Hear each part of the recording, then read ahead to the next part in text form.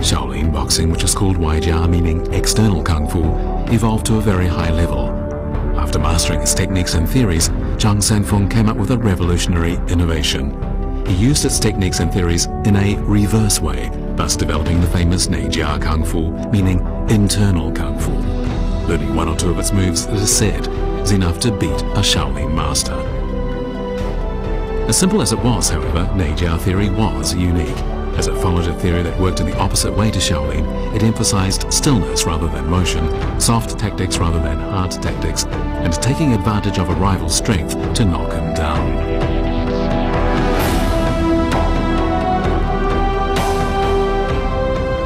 It is interesting to compare the differences between Neijia Kung Fu and Shaolin Kung Fu.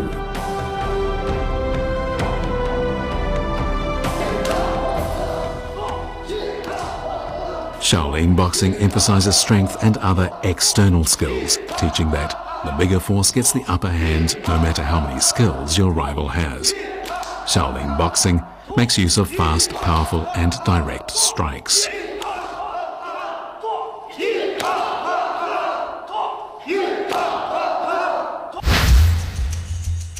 Neijia boxing works in the opposite way. In Neijia boxing, emphasis is placed on the way one thinks and one's vital energy, the internal air or qi. It places greater store on mental training, believing a strike should be propelled by the will rather than physical strength. The style differs markedly from that of Shaolin as well, as all the moves are conducted in a steady, agile and relaxed way. Neijia stresses internal practice rather than talent. The saying, learning part of Neijia Kung Fu is enough to overcome a Shaolin master is, of course, an exaggeration. But it is true that Neijia Kung Fu evolved only after a thorough study of Shaolin, and that it revolutionized Chinese Kung Fu theory. One may well ask why only Zhang Sanfeng was enlightened on this point when there were so many great Kung Fu masters in Chinese history. Was there anything special about Zhang Sanfeng?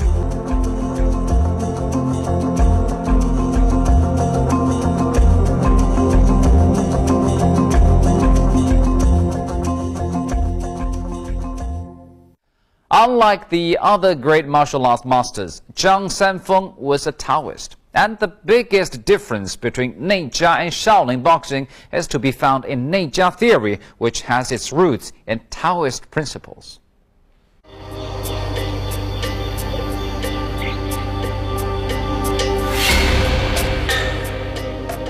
The great book on divination, the Book of Changes written by King Wen of Zhou, includes much profound philosophy, and the writings contained within its pages have impacted on almost every aspect of Chinese culture, architecture, arts, medicine, astronomy, and even its calendar systems.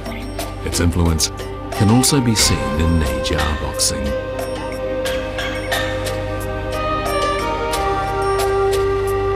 The word change is indeed the key word of the book.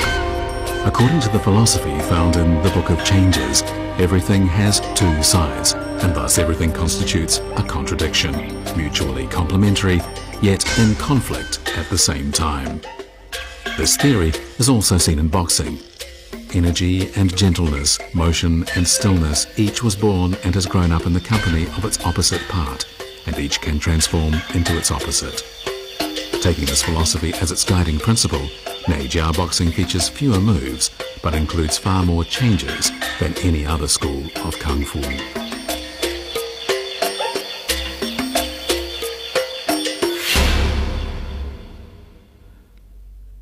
Lao Tzu, the great philosopher, famous thinker, and founder of Taoism, lived in the spring and autumn period, and later generations would regard him as an immortal. In his work Classic of the Way and Virtues, he puts forward the concept that everything runs to its opposite. Following this belief, Lao Tzu concluded, softness is harder than hardness, and the weak can gain the upper hand over the strong. Neijia boxing fully exhibits this belief, and this is why it is said that Lao Tzu's philosophy has had a major impact on Chinese Kung Fu.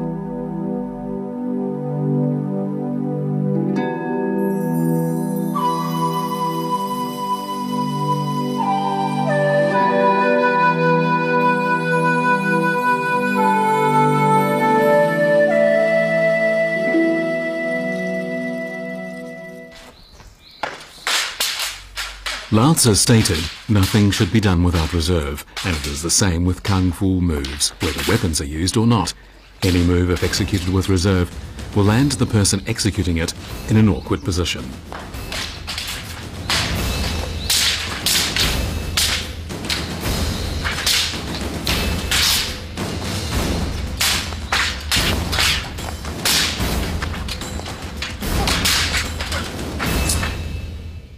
具体的举个例子，我可以这样子讲，是吧？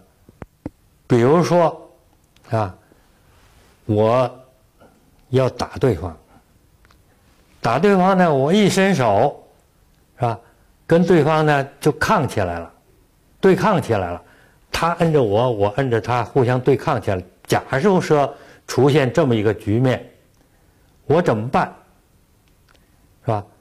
如果我要是这个时候他跟我正好对着顶着牛呢，我就撤，那非叫他把我打出去不行，啊，我怎么办呢？我不撤，我顶着，啊，顶着呢，他的力量越来越加大，加到一定程度。这时候我再突然一松，他啪一下子自己就出去，是吧？甚至于他可以一下子就墙倒在地下，但你早了不行，就是说他那个力量啊，没给足的时候不行，就是说还没到误撞呢，这个时候你一撤，他能跟上来。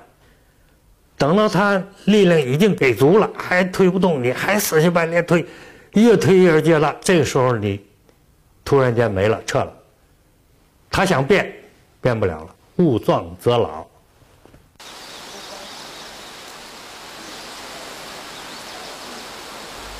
Lao Tzu taught that the strong like to throw their weight around, but that a weaker opponent, by avoiding a direct countermove, can borrow the force of the rival for an unexpected attack on the enemy's vital parts.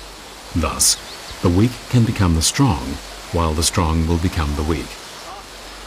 This is the principle of overcoming strength with softness, a tactic Neijia boxing values as much as close-range combat to gain a tactical advantage.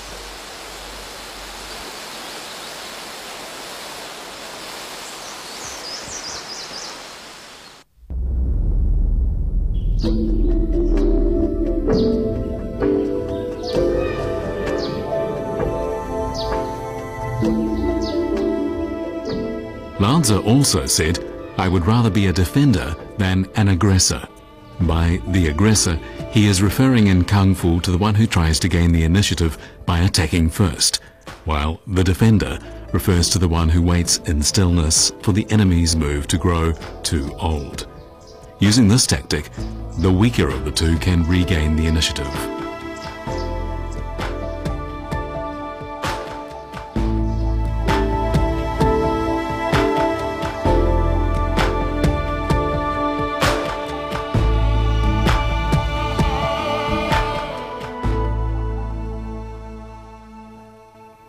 我不先出手，我始终呢，作为客呢，他有一个很大的一个优势，可以随心所欲，是吧？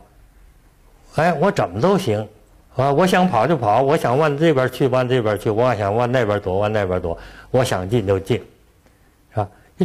主就不行了，我一个饿虎扑食，咱们看着小说上有这个这个武打小说上有这个，是吧？对方一个饿虎扑食上来了，这就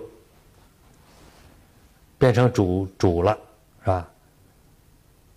这个时候一旦扑空了，这热闹就大了，是吧？这人家稍微一撤，啪，用手指头一弹，就一个滚儿就出去了。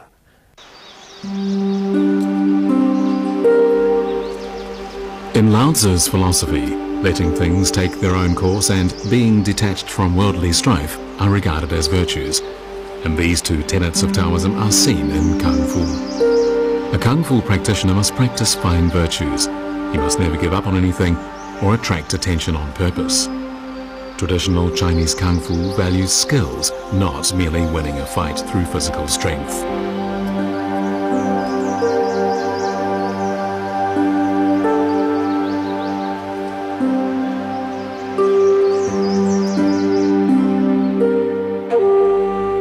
Guided by these Taoist teachings, Neijia boxing developed many breathtaking techniques. Stillness to fight motion, soft tactics to fight a hard blow, avoiding the solid to strike the void, and integrating hardness and softness. All these techniques are seen in today's 8 trigram palm boxing. 以静制动，哎，什么叫以动应变？你比如说，他这手来了之后，他打我这之后呢，我是不管他这，我一动，你看，我以动应变，我就打他了就，啪，我打他了，是不是？哎，以动应变，以静制动。你看我一推进特快，哗回身，哗就回身了，回来时你看我这不动了我就可以打他嘛，是吧？这不是以静应，他是动。